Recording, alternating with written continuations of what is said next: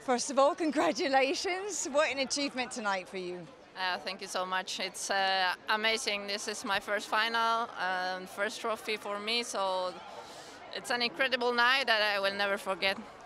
What was like the pre-game talk like? What was the half-game talk like? Was there an evolution in the conversation amongst the players and also with Sonia at any point? Yeah, we were very confident.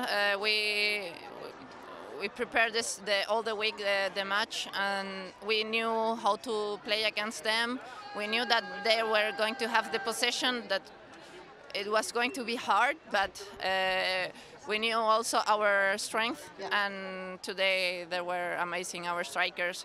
The first chance they had, well, Amandine, the goal of Amandine was incredible, and yeah, the experience also counts. Eight Champions League for some of our teammates. It's amazing what they have done. I was going to say the legacy, it continues in Europe for Olympique Lyonnais, right? It was just spectacular to watch how you all played tonight. Would you say that was one of the best games of the season from your point of view? Well, I think yes. We managed always what we prepare, but I think the game against PSG was also a great game and very hard for us. So, of course, it's a final, it's more emotional, but it was a great game for us. We could score early, and that made the difference.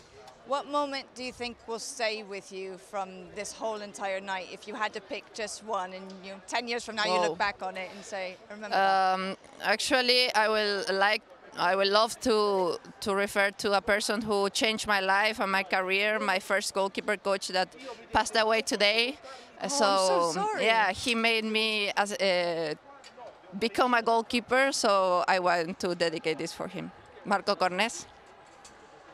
Wow, I'm so sorry for your loss, but I'm glad you were able to at least pay tribute in the most beautiful way. Right? I know that he's very proud.